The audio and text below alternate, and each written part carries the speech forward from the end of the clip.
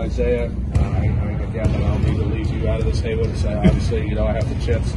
I'll talk to you, obviously, all season long. But, gentlemen, you, of course, played in the Big Five for 4 years. What does this mean to the both of you to now say that you're going to be able to represent your city? It's not really my city, but, represent the organization. No, it's going to be fun having friends and family come out and support. That's the biggest thing. How about you, Isaiah? Yeah, same for him. It's good to have that kind of support system. I went to a St. Joseph game last night, and all the fans were telling me that they're going to come show as much support as they can throughout the game. So it's definitely good to have that they supported us even after we graduated and still show that love. Between the two of you, you played for two of the best coaches maybe ever in college basketball, Phil Martelli and Fran Dunphy, respectively. What type of an impact did they have on the both of you? He made me a better man, first and foremost. I think that was what he strived to do, just make me a better person, and I think he achieved that. How about Phil? Same. Just he helped me kind of reach that level of potential that I couldn't really tap into.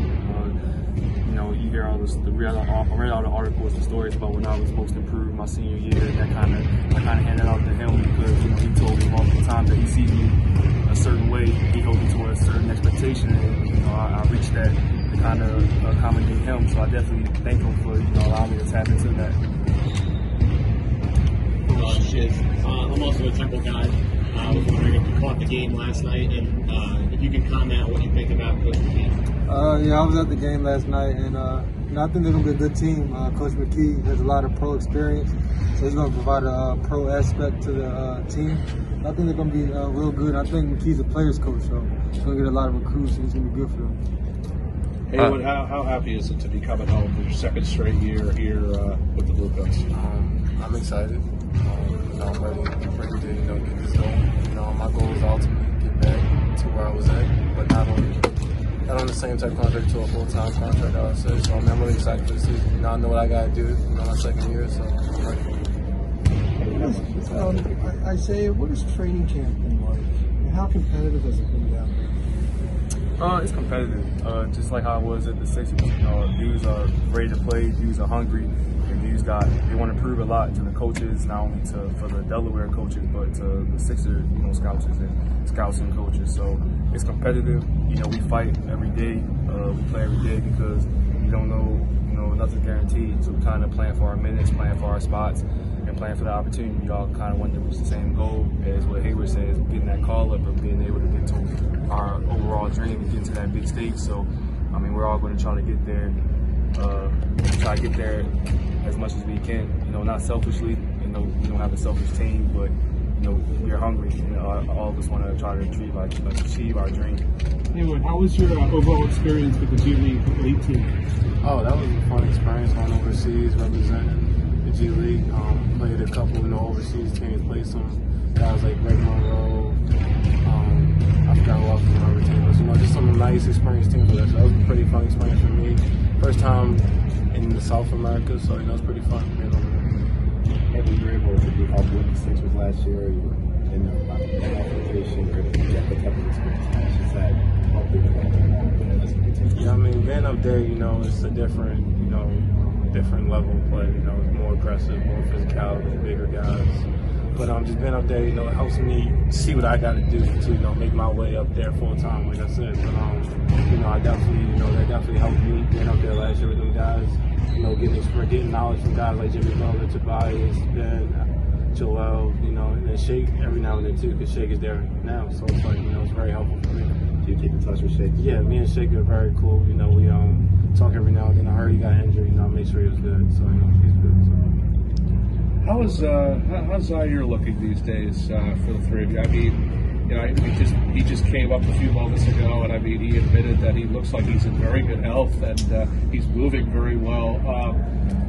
But while he's here on this rehab, what are you expecting out of him? Kind of don't expect anything too much of him. He kind of is where we all achieve to be. So, him using that knowledge that he maybe learned from a few of his teammates from the Sixers, or just his knowledge from playing, because he played in the NBA game, so kind of using that knowledge to help us, help us get better. He looks good. he just dunked on our 7-footer today. So I mean, he looks pretty healthy to me. He looks pretty good to me. He's a freak athlete. He can jump out the gym. Most athletic dude I've seen. So I mean, I think he looks good. I thought you were the most athletic I've ever seen. No, absolutely not. They're definitely more athletic than I am. Haywood, you were the defensive leader of the Blue Coats last year. Between Norvell, yourself, Zaire, talk a little bit about the defensive potential of this year's roster. Yeah, I mean, I think we can be the best defensive team in the G League, flat out like that. I mean, we got guys from guard, guys from block shots, guys everywhere. You know, you got Chris, Norvell, like you said. Norvell's probably the best shot blocker in the G League, like, seriously. And Z is a great on-ball defender. And, you know, we also got other defenders, you know, it's underrated as well. Like, Shizz is a great defender, Isaiah's a good defender. Like, some of the guys don't even know about who defend as well. So, I mean, I'm so excited. I think we can be the best defensive team in the G League, to be honest with you. What's each of your 3 favorite cheesesteak spots? I forgot what mine was called. Mine is Del Sandro. Yeah, that's what mine was. That's my favorite one. I'm an Ishmael kind of guy. Two American spots. Haywood.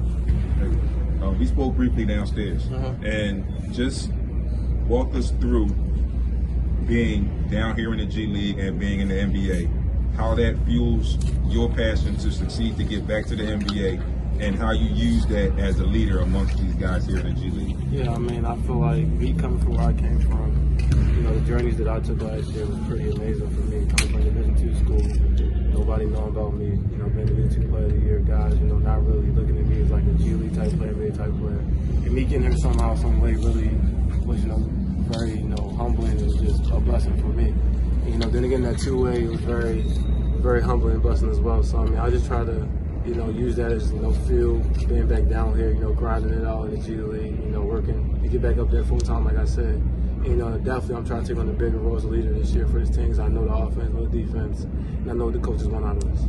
Shizz, we've had this discussion. I think we talked about it about a week ago when I came here to training camp.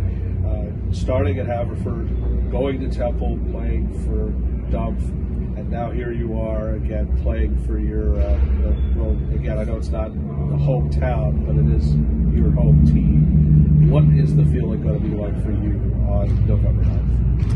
It's going to be an amazing feeling. Like I said, just happy to be around friends and family, to come and support me. That's everything to me, my family. So just having them around for another year, you know, coming to see me play just means everything. So I'm be excited, man. Just ready to, you know, put on for the city like I always have.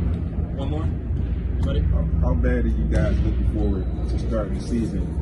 I know you've been in training camp for a while. You've been playing against each other. How's it going to feel to actually go up against some other competition for a change? Good, real good. I'm tired of seeing you playing against these dudes every day. I ain't going. I love these dudes. I'm tired of going out plays, to be honest with you. So, it's definitely exciting. I definitely want to see how we match up against other teams. You know, we've been working hard and being competitive with each other, but I'm excited to see how we match up with, you know, more competitive teams and other teams in the league. All right, thanks, guys.